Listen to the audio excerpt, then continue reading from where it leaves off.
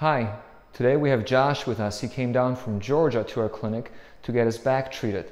So what we're going to do, we're going to take some bone marrow from his pelvis. We're also going to use some of his plasma and we're going to inject that into his discs and into his spinal structures to get him to heal and hopefully get rid of his symptoms. All right, I'm going to show you how we're going to harvest the bone marrow stem cells from his pelvis. We're going to use a trocar and we're going to take some of the stem cells out, and that's what we're going to use for his disc injections.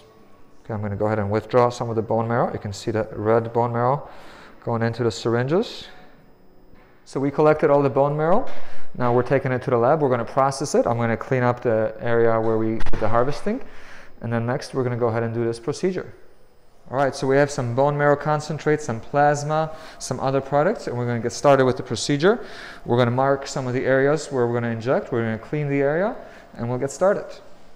I'm going to go ahead and clean the area, make sure it's sterile and safe. I'm going to go ahead and numb up the area of the injection site.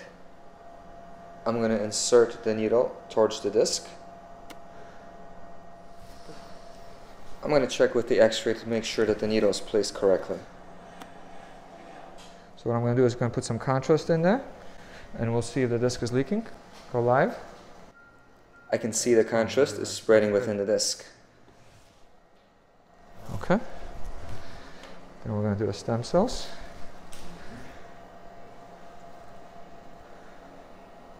Here's a little pressure.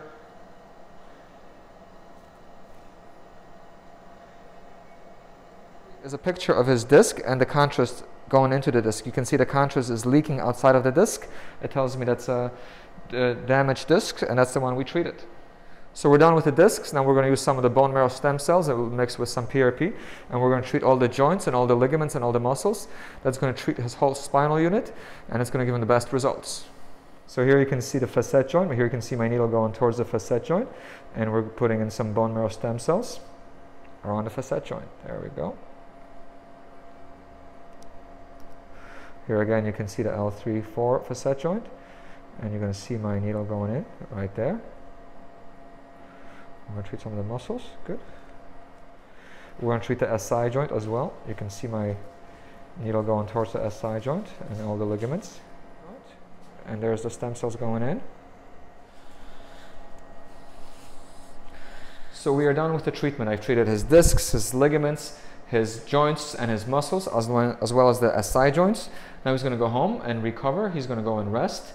He's going to limit some of his activities over the next 1 to 2 months, and hopefully in the next 2 to 3 months we should start seeing significant improvement in his symptoms.